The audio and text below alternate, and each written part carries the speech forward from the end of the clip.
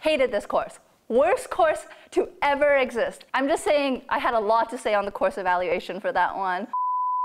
What is up, people of the internet? My name is Avery and I've just finished my second year of electrical engineering at UBC. But throughout my second year, I always wonder what second year was like for all the other engineering programs at UBC. So I reached out to a bunch of people, and in this video, we'll be covering almost everything you need to know before heading into second year computer engineering. Timestamps will be in the description below if you want to reference certain parts of this video again in the future. And without further ado, let's dive into second year computer engineering at UBC. Hi, my name is Jocelyn, and I just finished my second year of computer engineering at UBC.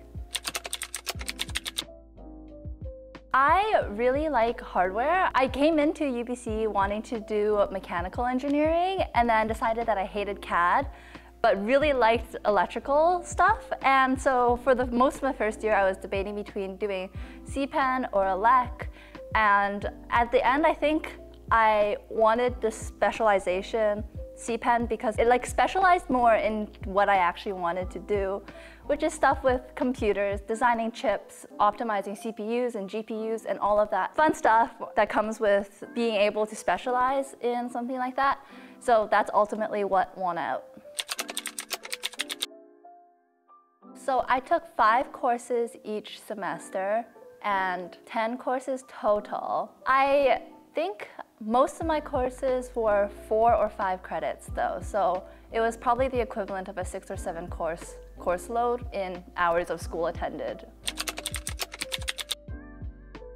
CPEN 211 is known as the hardest course that you will ever take as part of your degree, but I don't think that's actually true. I think the course got a lot easier in the recent years, and it's been taught so much that the professors know the course very well. And when they teach it, you don't get the feeling that they don't know what's happening as you do in some of the other courses that CPEN offers, which are more new experimental courses. I had a MacBook Pro, and it could not run the software you needed for CPEN 211, and I had to download a virtual machine, which destroyed my RAM. So if you have a MacBook, I highly recommend you go into the computer lab, which is available at all hours, and just sit in front of a computer and do your work on that computer. That's what I did every Monday, because my lab was on Tuesday. That's when my lab was due. So every Monday, I would sit in the computer lab for maybe 7 to 12 hours and just grind out the entire lab all in one go. And it worked out for me because I was like, Mondays are just for the labs, and I got it all done, and I was free for the rest of the week. But they're definitely difficult. So we had 1 midterm, 1 final. I found that they were very fair exams, actually. They didn't throw a lot of curveballs at me, and I thought it was, yeah, they were fair. Hated this course. Worst course to ever exist. I'm just saying I had a lot to say on the course evaluation for that one. CPEN 221 is a kind of messed up course in that it takes all these random topics that it thinks you should know as programmers and kind of jams it into this 1 5-credit course, and they teach it in such a way that it jumps around a lot. So you never really know what next you're gonna learn. Like, we learned how to leave comments in code, and next time we were learning about concurrency, and how did we get from this part, documentation, to concurrency? Couldn't tell you. It was just one lecture was documentation, the other one was concurrency. They have these horrible things called LPTs, which they sit you into an exam room, and you have 90 minutes to code up the answer to like a leak code question. It was so poorly done. We had one LPT where they messed up the entire question, and then we had to redo the entire LPT again on a different Friday. Also, the LPTs were Fridays from 4 to 6, so everyone hated it. Nobody wanted to be there. It was just, ugh. So there is a midterm and there's a final, but they're all multiple choice conceptual questions on stuff like anything they covered in the course. So basically, anything everywhere is just on the books. Oh, the course is taught in Java, by the way. CPEN 281 is technical communications, which is the writing course that's mandatory for all engineering students, but this one is specialized for CPEN students. For this course, I want to give huge props to the professor because she could tell that none of us really wanted to be there, and she did her best to make sure that the class was really interesting to us. So the class basically centered around writing this research proposal with 3 other people, and it's super chill. You get to research basically whatever you want related to computer engineering. So my team and I researched like robotics bees and their impact on agriculture and their feasibility and their ethics. There is a midterm and a final for this course.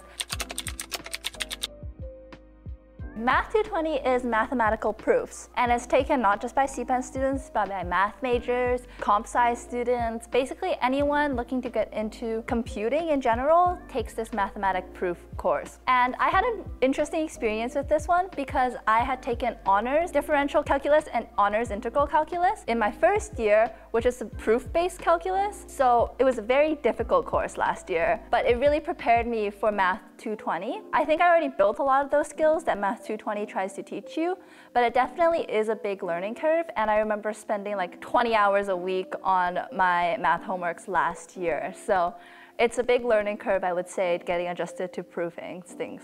We had 2 midterms, if I remember correctly, and 1 final. The first midterm was okay because that was really them introducing you to proofs. So how would you prove that a number is odd? How would you prove a number is even? And sort of basic proofs like that. So I think everyone did relatively okay on that midterm. And the second one was a lot harder, and it kind of just assessed you on everything except the last portion of the course. And the final was like the most terrifying thing I've ever walked into. I was so scared for that final because the thing with proofs is that they could literally throw anything at you. They could say like, prove that pi is irrational. And you just be like, well, like they could ask that. I don't know how to answer it, but they could. I think the average for that course was a 63, but my prof was really good. He was a very sweet guy.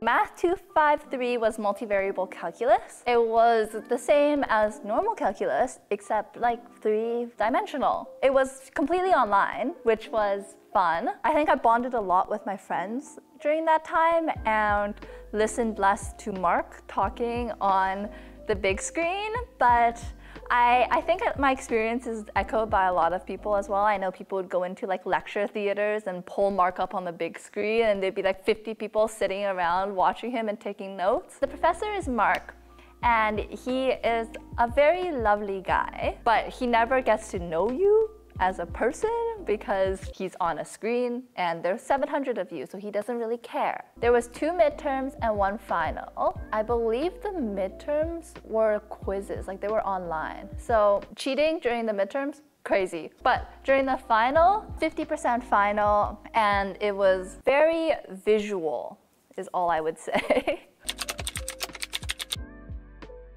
CPEN 212 is Introduction to Operating Systems. It is kind of the latter half of CPEN 211. Back when CPEN 211 was one big, really ugly course, they split it off and made CPEN 212 mandatory only for CPEN students and not for the ELEC students. It was a very challenging course. So you get quizzed every lecture. You come into the lecture and there's immediately a 10-minute quiz. Luckily, these quizzes combined only count for 3% of your grade, but it is still depressing seeing like 0.6 out of 3 on like a lot of your quizzes. Your quizzes are usually on material that was taught last lecture, so you really have to stay up to date or you just throw your quiz grades away. So there were 6 labs. The labs are split into 2 parts. They are very heavily programming based on a very, very low level. So one of the labs was Stack Overflow using assembly. Another one was creating a command line interface. We made malloc as one of our labs. We simulated virtual memory as one of our labs. We optimized caches as one of our labs.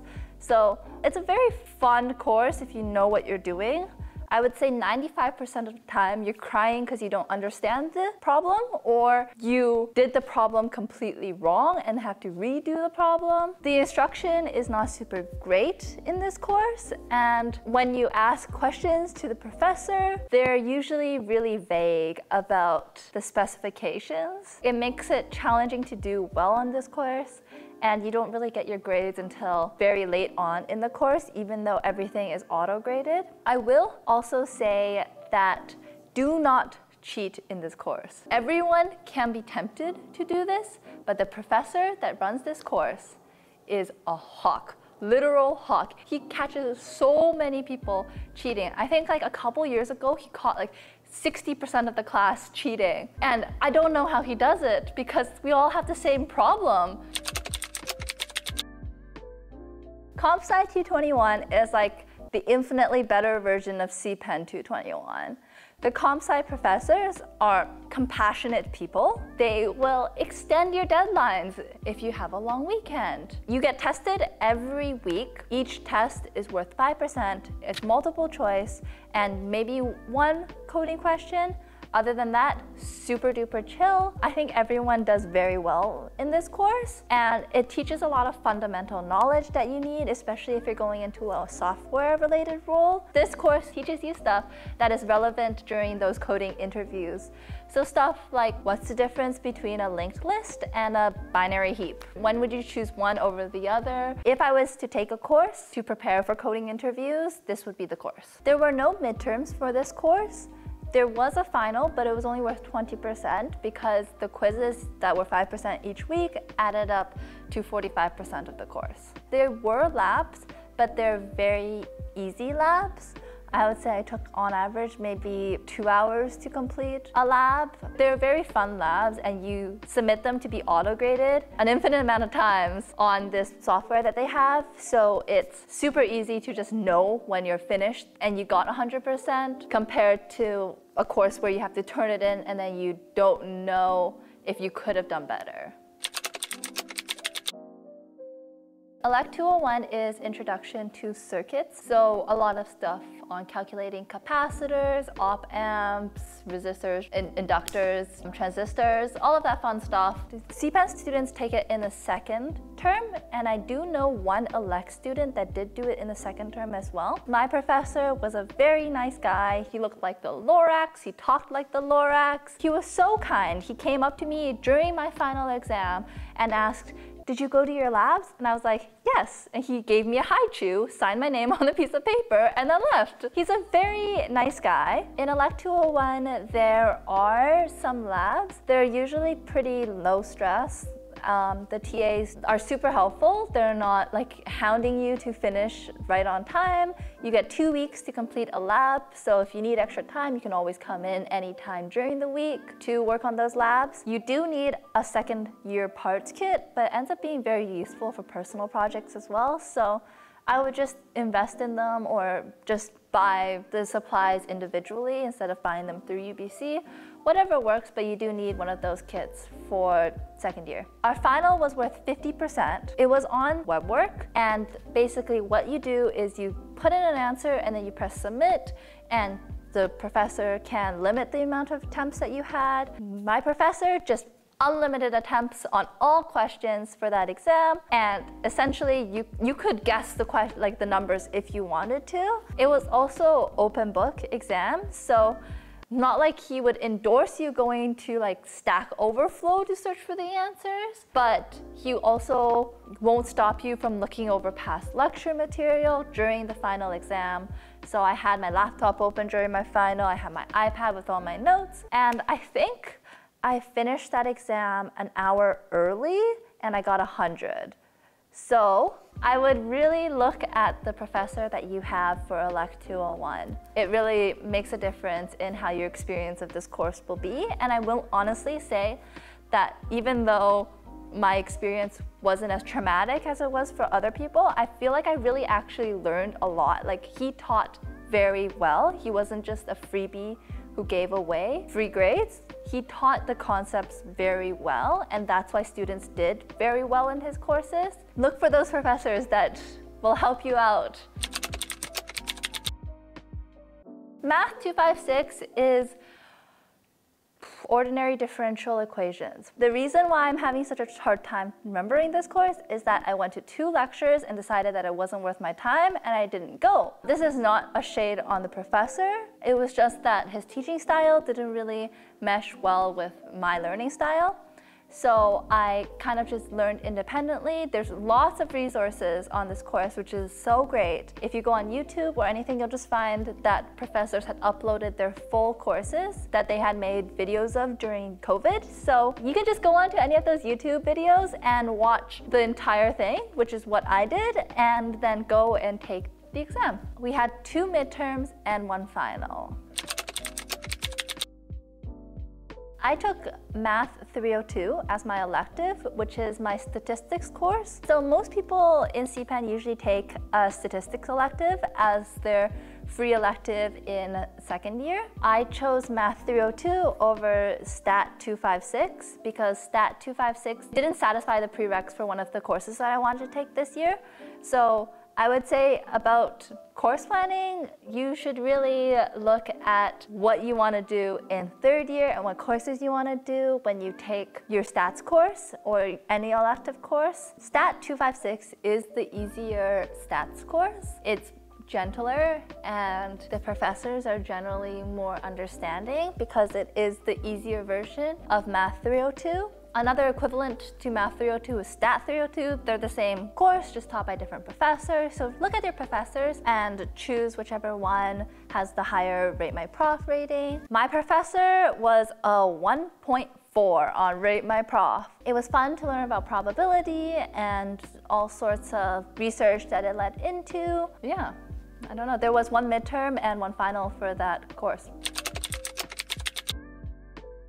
Again, I had a different experience in first year because I took honors calculus and that sapped up at least 20 hours of my week each week. So I kind of had a more stressful first year than others would say, I think, which really prepped me for the amount of labs that you will have to do in second year. So that's the big thing between first year and second year. First year, it was assignments, it was exams, midterms, but second year, they really start hammering in those labs. They want you to get all the experience that you can doing real world problems because there's no point in learning the theory if you can't apply it. So doing a lot of labs was the biggest adjustment for me in second year. If your only programming knowledge is from AppSci 160, which is the Introduction to Programming course that all first-year Eng students take, you will need to do a lot more programming by yourself. Highly recommend learning an object-oriented language such as C++ or Java, which are very heavily focused on in second year, and they kind of just assume that you do know how to program already, having chosen CPEN. So having that strong base is kind of what the professors already expect of you. I will say that co-op does prioritize grades more than they let on. If you got into CPEN, you probably have some pretty high grades, and that almost guarantees you a spot in the co-op program unless you're really, really weird. I think most of the people I know in CPEN got into the co-op program. I would venture to say maybe about 90–95% of them are in the co-op program. Some of my other friends in other specialties had less chances to get into co-op. I think it's less your specialty and more the grades that you had in first year getting into that specialty. I thought the co-op program motivated me to find a job only because I was paying for it and I was not about to let my money go to waste. I met with my co-op advisor quite a ton, and it's nice kind of having someone to reassure you. She'll do practice interviews with you, and it's kind of a calming presence knowing that you have someone there who has to listen to you vent about all of your stressful interviews and how to prepare for them, especially if it's your first time. Having that person can be helpful. If you're looking to go into software, you need projects. You need software projects, you need hardware projects. Any sort of projects that you have can really help you get a job. For example, I programmed an app, and that helped me land an interview for an internship at Apple this summer. So if you have those kind of experiences, they set you up for the jobs that you want to get into. So start dreaming big of the jobs that you want to do. If you want to go into robotics at NVIDIA, you should start simulating robotic arms in Gazebo. There's stuff that you can do right now as projects that show that you truly are passionate about what you're going to get into, and that's what will make you stand out against all the other applicants. I am on Subsea, which is human-powered submarine design. What Subsea does is race human-powered submarines in international competitions. So every 2 years, they switch between going to England, which they went to this year, and going to the US. And we race in naval bases, so it's an Army-sponsored competition. So it's usually a lot of fun, and you meet a ton of other teams who are super passionate about naval architecture or the ocean or anything in between.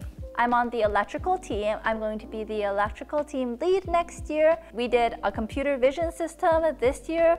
We moved on electronic steering with Hall effect sensors and designed PCBs. We made our own battery management system. The other thing that I started in my second year was looking into research. I started reading a lot of research papers, and I knew that I wanted to experience research. So I started reading a bunch of research papers and trying to figure out what excited me, what I wanted to learn about. And then I just started reaching out to professors, and I was so lucky that one of them decided to take me on, and that's how I got my research internship this summer. I'm very lucky to be able to work with this professor throughout the year. I've learned a lot, both from him and his PhD students, and about the process of research and what it's like to be in academia, which I think is a very valuable experience, and I highly encourage anyone really to give it a shot and see if you like it, because it's not exactly the kind of stuff that you can experience later on in life. Like, you're only in university once. I'm building an iOS app. So I had already had a little bit of experience in iOS app development, and I found it really fun to see the app come to life on the screen. And then I decided that, hey, I should try and grow this bigger into a business, and I'm working on really just taking advantage of all the resources that there are for student entrepreneurs and building this app that started kind of as a project, as something I really love, and learning a lot of new skills along the way. So yeah. The best thing that I did was join my design team in my first year, and I think being in that design team and being around all those people for 5-8 hours a week, every week, creates a kind of bond. And a lot of upper years gave really good advice to me about courses I should take or strategies in my courses. I think my life would be a lot more difficult if I didn't have that advice. So beyond just the technical experience that a design team gives you, I would say it's really the connection with all of those other friends that you'll make that really makes the experience worth it for me. I've just learned so much from so many other people, and I'm really excited to always pass that knowledge on to incoming students onto the design team, and it's more valuable beyond just the stuff that you put on your resume. I would say research obviously landed me my research internship. It's cool stuff. I get to mess around with all sorts of cool stuff at a kind of low stakes place. I'm hoping to publish a paper, so I'll be a published author by the end of the summer. Fingers crossed. You never really know where all these extracurriculars will lead you. I didn't start any of this stuff expecting to gain what I gained today. So really just keep an open mind, and I think just try anything that you think might be even remotely interesting. Like concretely what each experience had brought me, I think Subsea landed me a lot of interviews, a lot of technical experience. I had a lot of bullet points on my resume because of my design team experience. My iOS app that I programmed landed me an Apple interview, and I think I made it to the final round of that Apple interview as well. So that was a lot of fun. It's my first time experiencing an interview at a FANG company. And my research internship landed me a job this summer, and hopefully will lead me to more experiences. I've made really good connections with a lot of people who are very well established in the academia world. So doors are opening because I chose to put myself out there and do these extracurriculars. I really believe that if you want it badly enough, you will make time for it. So I think that has really helped me with my time management. I've been able to kind of push down on the hours that I spent on a lab and been able to finish a lab in that time because I put these restrictions on myself, because I wanted to do other things. So I would say don't be scared of taking on new opportunities because you think you're gonna be too busy. You should always try them. Especially for labs, it's really easy to spend too much time on a lab when you should have finished 4 or 5 hours ago, just because you gave yourself that extra time to finish instead of saying, hey, I have to finish before this time because I have to go do something else. It's kind of imposing that artificial deadline on yourself, which is why so many people procrastinate. It's just, you have to get it done, so you will get it done. I actually really like CPEN 211. I had a lot of fun. Hated CPEN 221. Worst course I've ever taken. To quote Satish, what do you think makes sense? DE1 SOC. Really like Sharia. Sharia was probably one of my favorites. I'm running through all the profs in my head. Oh, probably Ian Freegard. Math 256, Ian Freegard was my professor. That was the course that I went to 2 lectures to and never went back to again. I wish I TA'd a course in second year. I think it would have been fun to TA like AppSci 160. I know a lot of people that did, and I think it would have been fun. There was this one event during E-Week called Sleep that I attended, which was a lot of fun. I think I would really consider doing ELEC over CPEN. Now that I'm doing my 3rd year course selections, there's a lot more reserved seats for ELEC students, and they have a lot of the prerequisites that I don't have for courses that I thought would be interesting to take. So I think I might have done ELEC, but also ELEC students can't take some of the courses that I really like right now. But yeah, I think I still would have chosen the CPEN. And that's pretty much everything you need to know before heading into 2nd year computer engineering at UBC. I just want to say a huge thank you to Jocelyn for helping me with this video and for sharing her experiences in 2nd year. As always, gently tap the like button, hit that subscribe button, and ring that notification bell to notify whenever I release a new video. With that being said, I hope this video brought you value, and I'll catch you in the next one. Peace out.